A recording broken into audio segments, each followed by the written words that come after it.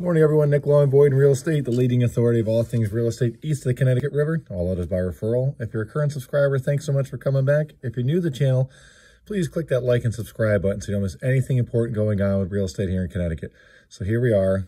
Can you believe it? It's already the last Friday of October in 2 days. The spookiest day of the year, Halloween coming up.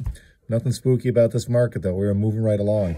Yesterday, we had 192 listings come on the market. We had 124 accept offers and 152 fully execute the contract, closing in the next 2 weeks. You see that kind of lopsidedness, though. More new listings than less that went out. So we're starting to have more come onto the market, at least in terms of what happened yesterday. Closings, respectable, 207. Congratulations to you happy home owners and you happy home sellers. If that's something you're interested in, if you look down below and click that link there, you're going to get a free price report from me, what I could sell your home for in today's market. If you're looking to buy for the first time, or maybe sell to buy and upgrade, something new to you, not to me, I can definitely help you out. Look down below, click that link there. Also get a free report from me.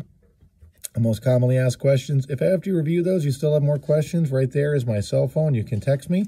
We can set up an in-person appointment for you, or if it's better, we can schedule a Zoom call. Whatever's more convenient for your schedule, we make it happen. But that's it, folks. Last Friday, we got a lot going on. We have final walkthroughs, we have closings, we have some new listings coming on market for just in time for wrapping up fall and for the holidays.